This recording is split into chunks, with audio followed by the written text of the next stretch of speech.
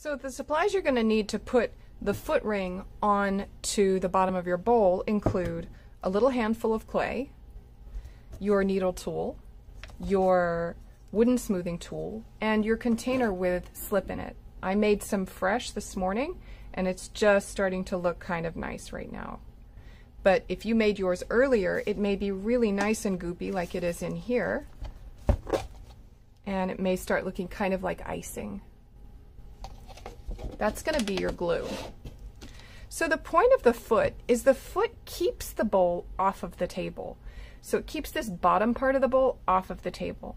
In the case of a soup bowl, it would mean that your hot bowl doesn't touch the wood of the table. Or in the case of this, which is a little planter, it keeps this from touching the bottom of the dish where the water drains in. So there's lots of reasons to put a foot on the bottom of your bowl. I'm going to teach you the basic foot ring, but a foot can really look any way you want it. You can be very creative about it. We're going to start by taking this small handful of clay and compressing it. And then what I'm going to do is I'm going to roll it into a coil just like I did for the spoons, using the flat part of my hand. And when I think it's big enough to go around the bottom and create a foot, I'm going to test it out. And I'm going to test it out by placing it on the bottom of my bowl and seeing if this bottom of the bowl is actually going to touch the table or not once the foot has been attached. And I can see that this is lower than this side of the foot. So I actually have a good ring. There's a little cracking there. I'm going to just apply a little water. And then, you know what? I've made it just the right length.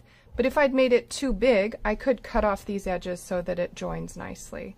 And I think I will cut off just a tiny little bit so that it really does hold this up off the table. I don't want it so small. I'm going to put that in my slip bowl there.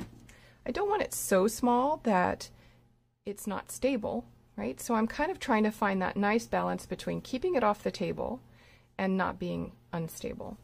And then what I need to do is I need to decide, is this in the right place? Like, do I like the placement of the foot ring on here? Does it look good? And if it does, then I'm ready to start attaching it. You want to keep in mind things like symmetry. You don't want your bowl foot to be off on the side like this. You don't want it to be too small. You don't want it to be too big. So you want it to be just right.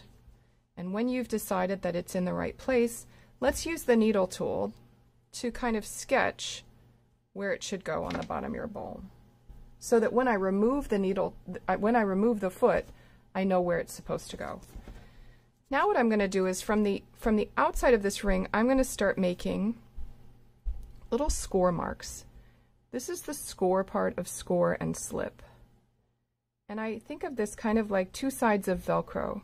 Both sides, when you use Velcro, both sides are kind of sticky and ruffled up. And that's what I'm doing for the clay that's going to be joined to and the clay that's joining. So a smooth surface of clay will not join to itself. By ruffling it up, I'm making it ready to accept the slip and getting ready to join. Okay, so let's get some slip and let's apply it to the ring.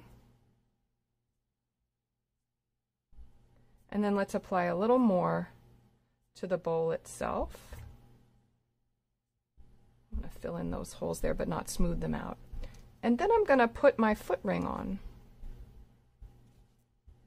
And I'm going to compress it. So I'm pressing it into the bowl. I'm adding pressure. Not so much pressure that I squish my bowl, of course, but enough pressure so that this ring is going to stay onto this bowl when it goes into the kiln.